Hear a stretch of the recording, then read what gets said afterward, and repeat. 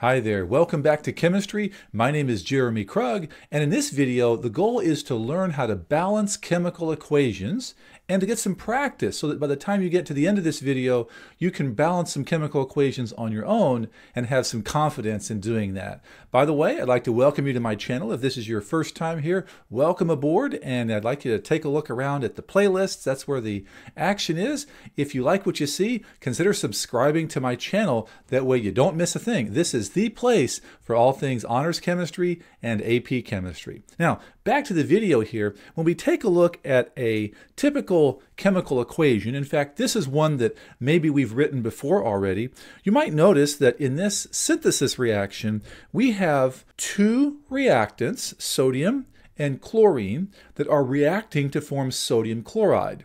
And this looks like a very fine chemical reaction. This is a reaction that we can carry out in the lab fairly simply, but there's a little problem here, or at least there's a problem with the way we have this equation written.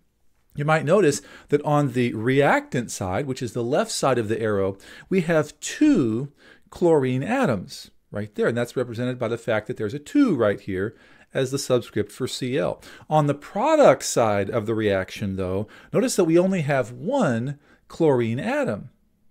So I suppose the question is, what happened to the other chlorine atom? Did it get destroyed? Did it somehow disappear?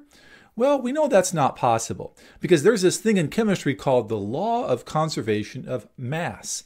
And that law of conservation of mass tells us that we cannot create or destroy any mass, or we cannot create or destroy any atoms in any chemical process.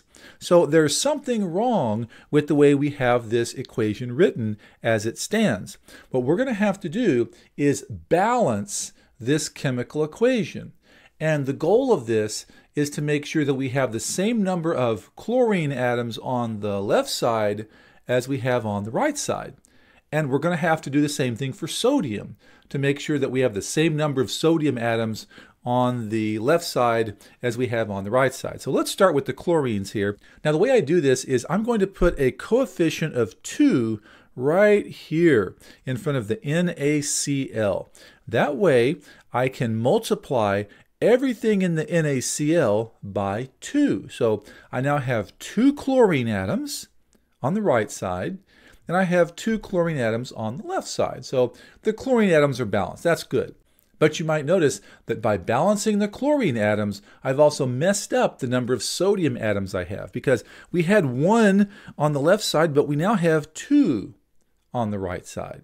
So to balance that, I'm going to have to put a coefficient of 2 in front of the sodium right here, and now we have a balanced equation. So once again, the goal here is to place coefficients in front of these substances such that the number of atoms of an element on the left side is the same as the number of atoms of that element on the right side.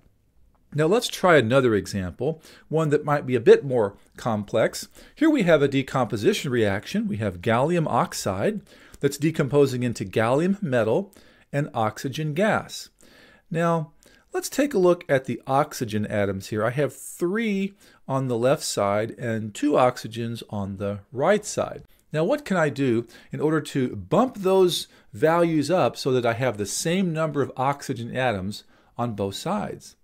Well, you might realize that if we multiply the number 3 by 2 and we multiply the number 2 by 3, we're going to have a total of 6 oxygen atoms on both sides. So that's what I'm going to do. I'm going to multiply the oxygens on the left side by 2 and the ones on the right side by 3. So now I have 6 oxygen atoms on both sides.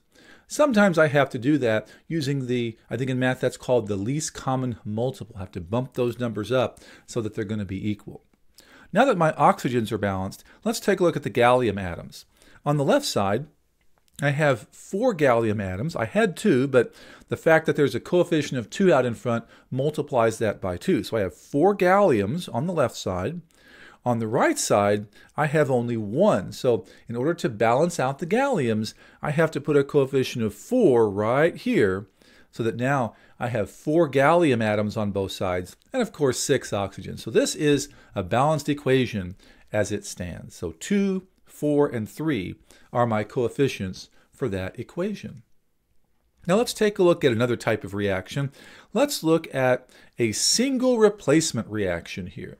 Now sometimes when students see the parentheses and polyatomic ions and all that, they get a little bit concerned. They think it's a little bit confusing. To be honest, in a single replacement reaction or a double replacement reaction, I would strongly recommend that you treat a polyatomic ion like it were its own little unit. Like for example, on the right side, I would treat this SO4 like its own little entity there. And the fact that there's a 3 right here tells me that we have 3 of those sulfate ions.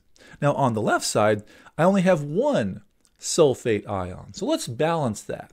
Now if I multiply FeSO4 by 3 like this, now I've balanced the SO4 ions. I don't have to worry about, multiplying the 4 by 3 and the S's. Just treat the SO4 like it's its own entity, and very often that's actually a very good method to simplify things. Now let's take a look at the iron atoms. We've changed that around here. It looks like we have 3 iron atoms on the left side and only 1 iron atom on the right side. So to balance that, I'm going to multiply this Fe by 3 just like this.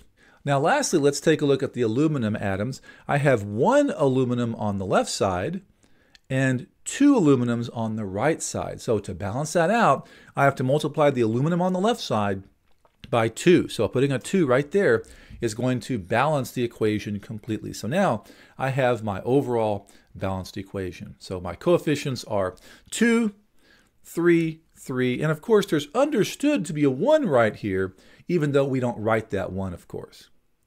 Now let's try another one. This next reaction might be a bit more complex than any of these that we've done so far. We have another reaction with gallium being added to hydrochloric acid, and the products are hydrogen gas and gallium chloride. Now let's take a look at the chlorine atoms first. I see that we have 1 chlorine atom on the left side versus 3 chlorine atoms on the right side. So to balance the chlorines, we're going to have to multiply the one on the left side by 3. So I put a 3 right here. So my chlorines are balanced. Now let's take a look at the hydrogen atoms. I have 3 hydrogen atoms on the left side and 2 hydrogen atoms on the right side. So there's that 2-3 split again. So you might remember that whenever we have a 2 versus 3, the best way to fix that is to bump them both up to 6. Now to do that, I have to multiply the H2 by 3, and I have to change this 3 on the left side to a 6. So I have to do this. Now, this does not mean that the first time that we put that 3 there that we made a mistake.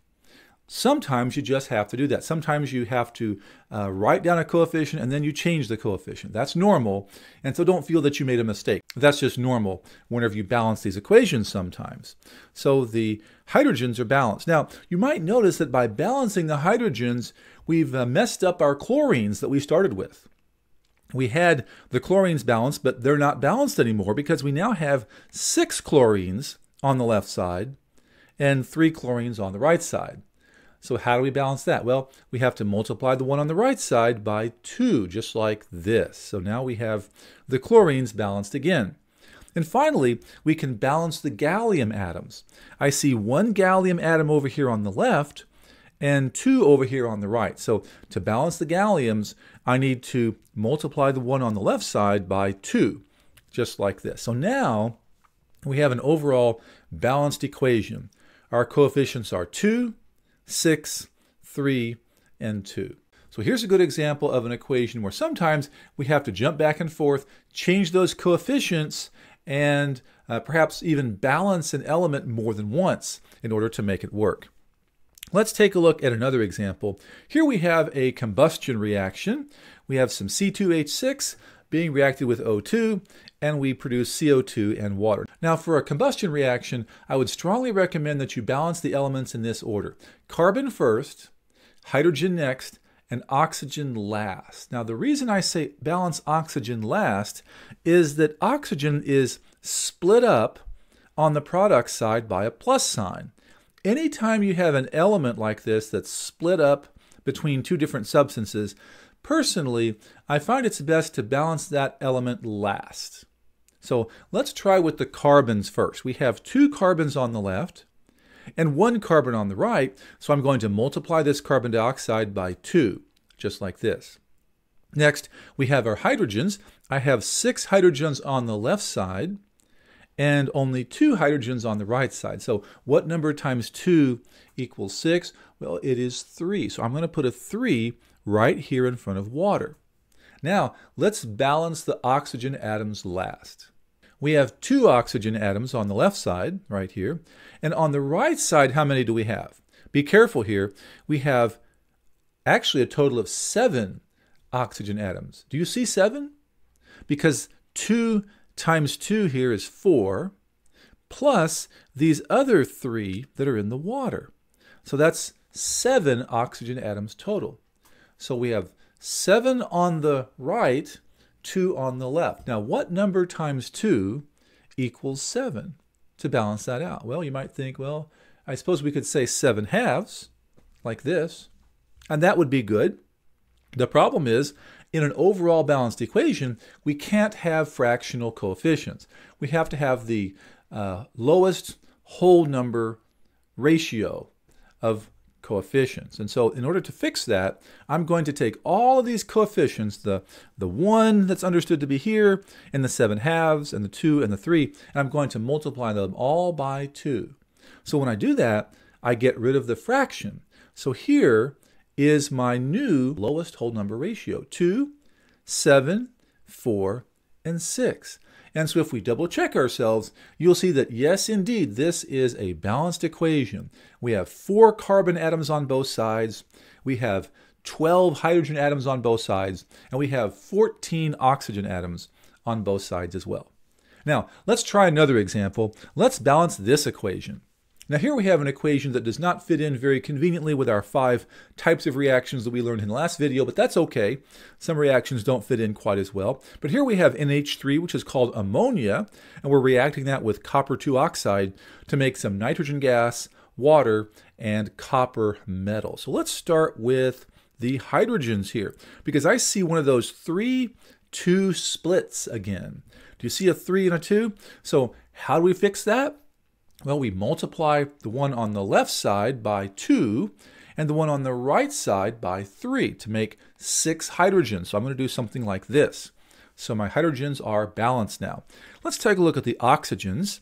I have 1 oxygen atom on the left side, and I have a total of 3 oxygen atoms on the right side, 3 times 1. So to balance those oxygens, I'm going to have to multiply that CuO on the left side by 3, just like this. So now my oxygens are balanced. Let's take a look at the copper atoms, because those seem to be unbalanced. We have 3 copper atoms on the left side here, and only 1 copper atom on the right side.